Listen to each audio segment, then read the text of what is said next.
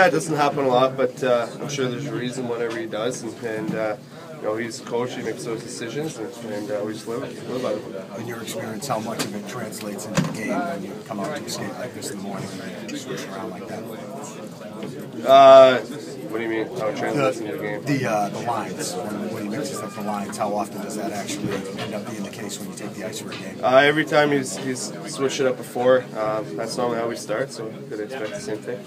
When you look back at the series so far, Brad, you played pretty well, but details, do you think it's just a matter of fine-tuning the details as far as your overall game is concerned as a team? Yeah, I think so. I mean, you look at their goals last game, they were all missed assignments by us. We were, we left guys alone, and they capitalized on them, and so we definitely have to be more aware and definitely be better on our details. The thing that has separated you guys from a lot of teams through the years is your ability to physically lean on them and to kind of impose your will. Do you feel like you've been able to do that enough in this series? And is it tough to fear of taking penalties? Yeah, I think we could definitely do it a little bit more. They're a very skilled team, and you want to be physical on guys like that. But I mean, they're playing physical too, and I mean, we're trying to take the opportunities when they're there. But like you said, we don't want to take penalties and be reckless. So we definitely have to do it within the rules. I feel like you have to step up the aggression a little more, though, Brad. Kind of take it to them, to make your game tonight.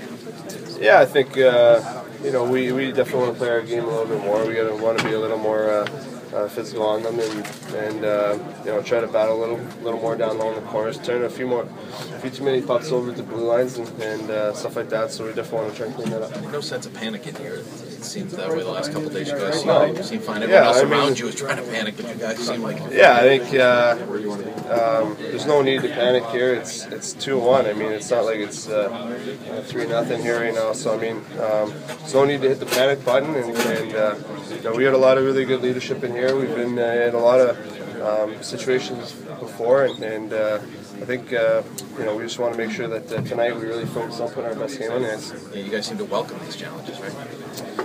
Yeah, I think we're definitely not the position we prefer to be in, but we're here, and we want to definitely try and make the most of our opportunity. And these guys are a huge challenge. They're playing very well right now, and we definitely have a big job to be prepared tonight.